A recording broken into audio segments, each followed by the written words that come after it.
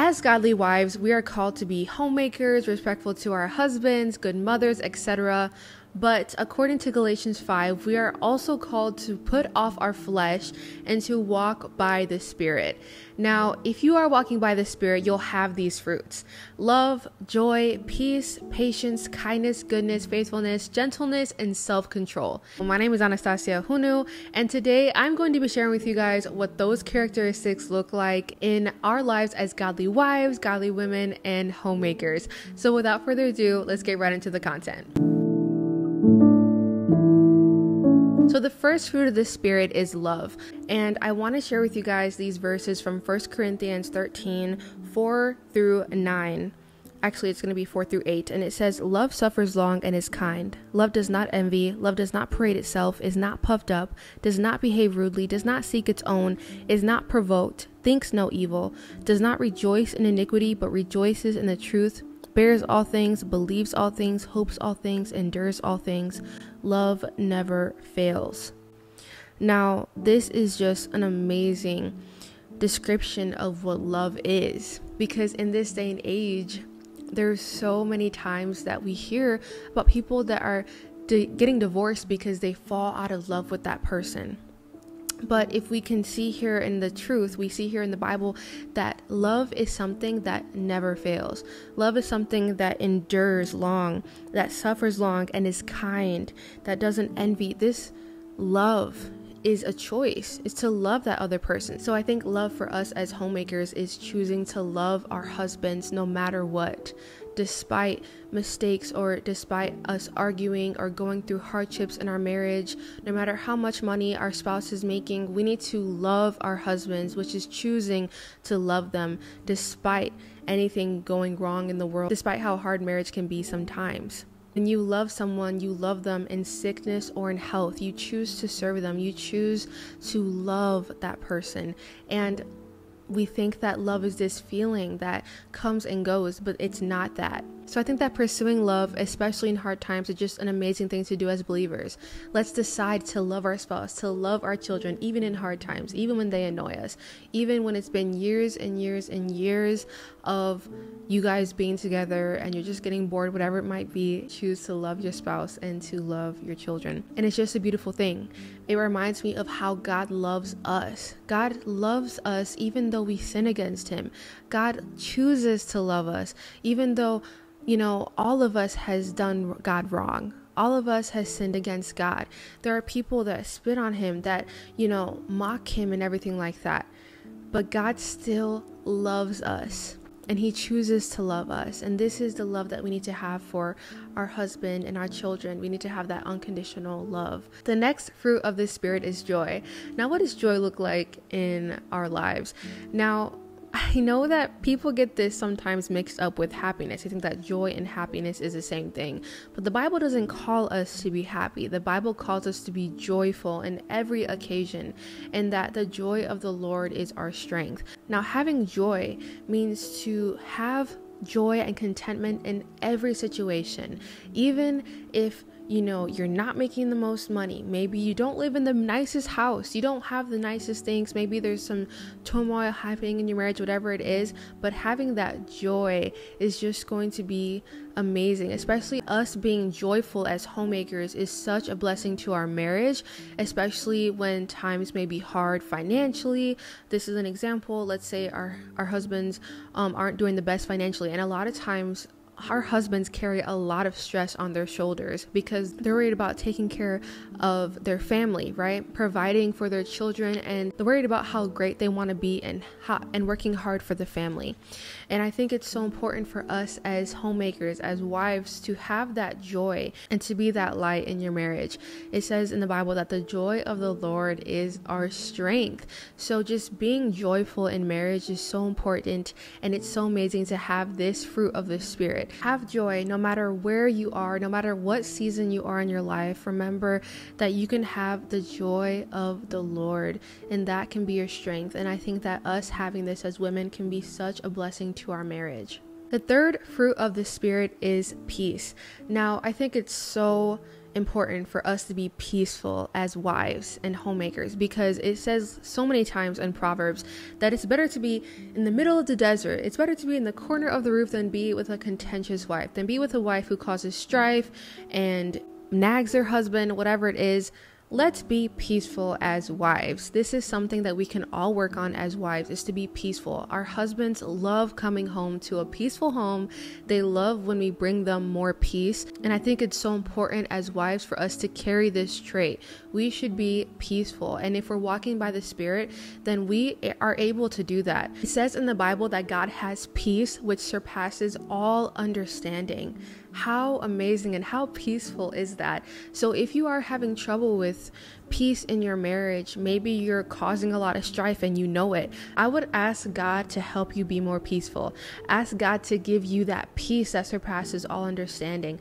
I would ask God to help you to be slow to anger and to help you to not nag your husband. There are so many things that we can ask God for help. And I truly believe that when you pray and ask God for help with these things, that He will freely give it to you. It talks about it multiple times in the Bible that when we pray and ask anything in His name, that He will give it to us, especially things that are according to His will. It says right here in the Bible that we should be these things. So God will definitely bless us and help us. So I seriously think that having peace and being peaceful is going to be such a blessing to our husband, such a blessing to our life.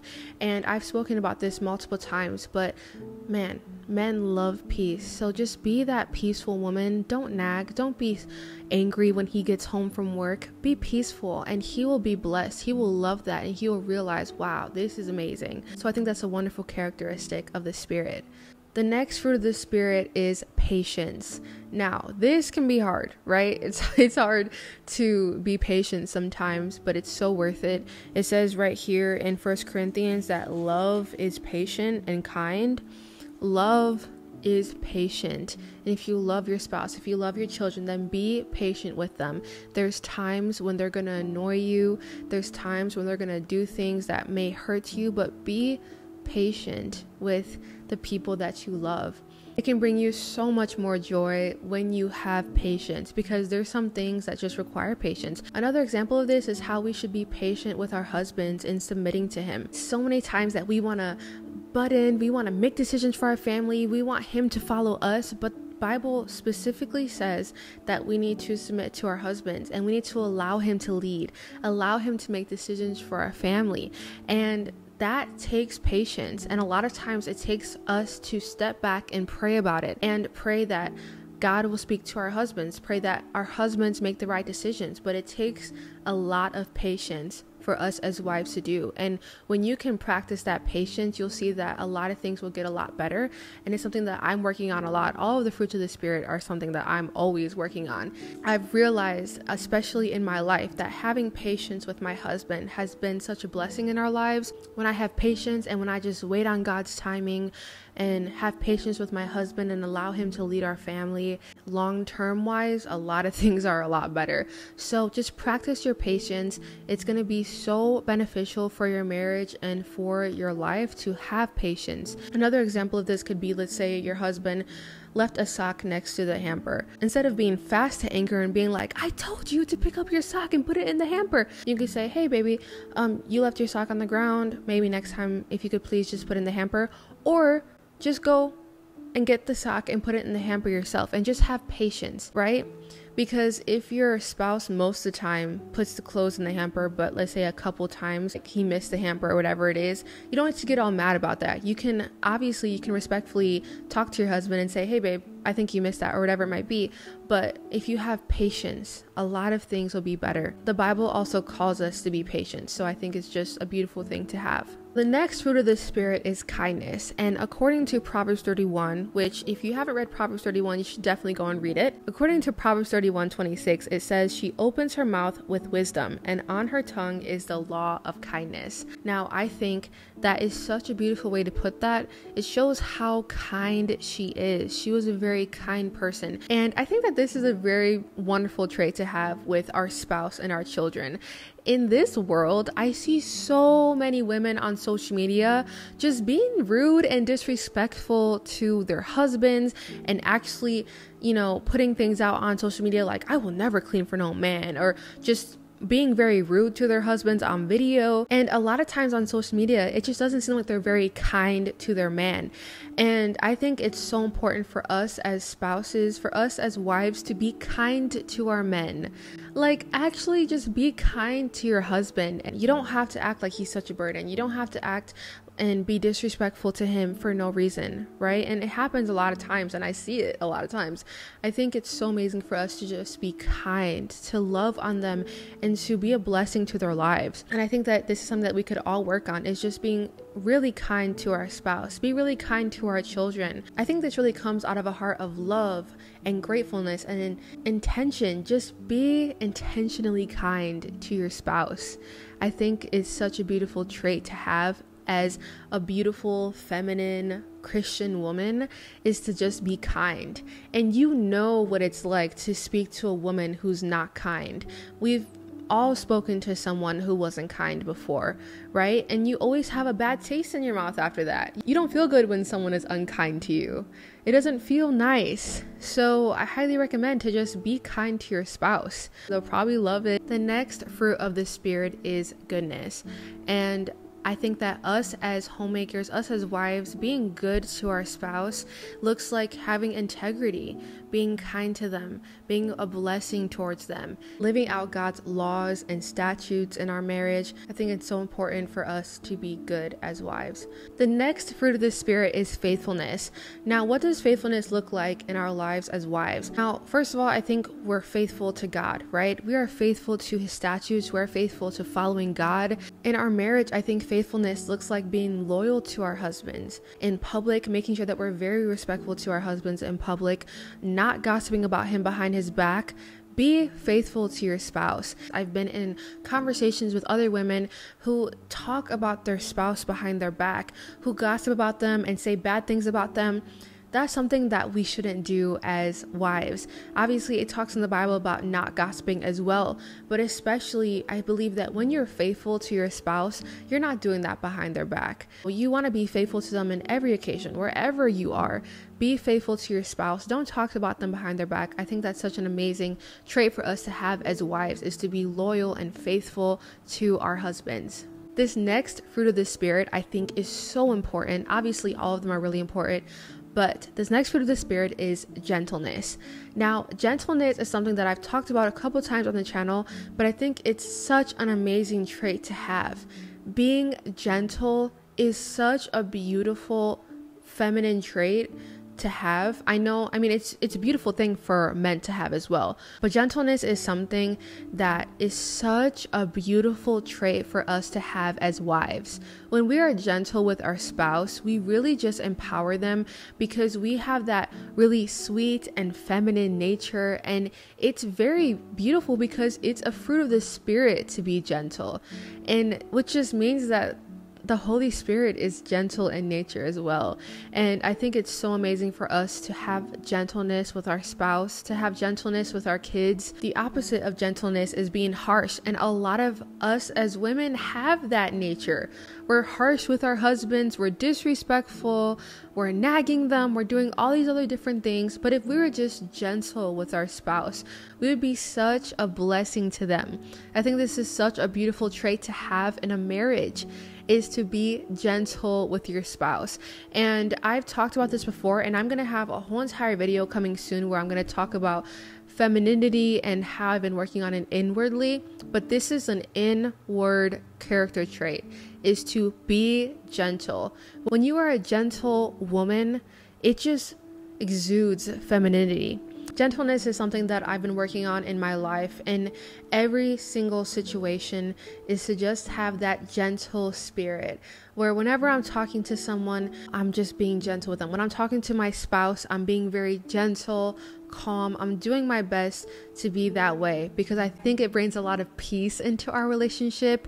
And I highly recommend that if you are in a situation where you're mad at your spouse or whatever it might be, when you give a gentle response, that first of all shows that you have the fruit of the Spirit, that you're working on walking by the Spirit, but it also is a very feminine character trait. It's a beautiful thing to do, to be gentle with your spouse, and you'll see that they will have a different reaction towards you when you're gentle with them. A lot of times, because of the way that we speak to our spouse, they'll have a certain reaction towards that. So if you're speaking to your spouse disrespectfully, a lot of times they'll respond harshly as well.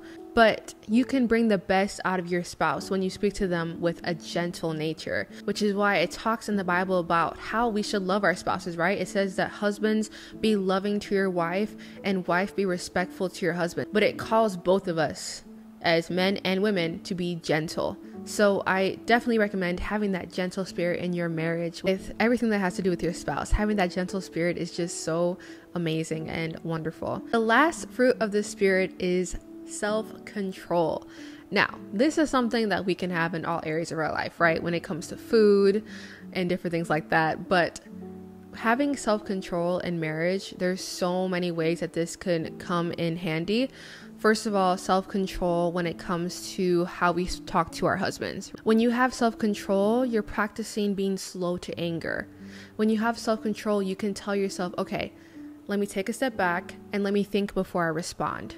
When you don't have self-control, you say whatever you want that comes off your mind. And it literally says in a couple verses before that when you blow up in wrath, that's when you're walking by the flesh. So having self-control, you're walking by the Spirit. I think that's so amazing. Obviously, having self-control when it comes to temptation, knowing that you are loyal to your spouse, is such an amazing trait to have in your marriage. Having self-control can stop arguments, and it can just be a complete blessing to your marriage. Another thing, especially that we can do as wives, is having self-control when it comes to the food that we eat. The Bible talks about how our bodies are literally a temple of the Holy Spirit.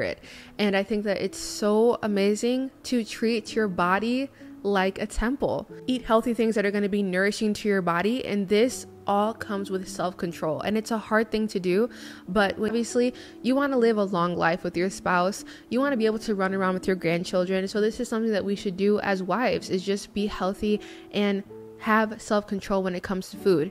It is literally a sin to be gluttonous, which is just to be obsessed with food and to put food over God. And a lot of times we do that in our lives. So I highly recommend to just have self-control in all areas of your life. And I think that a lot of things in your life will flourish. Now, those were all the fruits of the Spirit, but I did want to share with you a couple verses from Galatians 6 that says, "Do not be deceived. God is not mocked. For whatever a man sows, that he will also reap.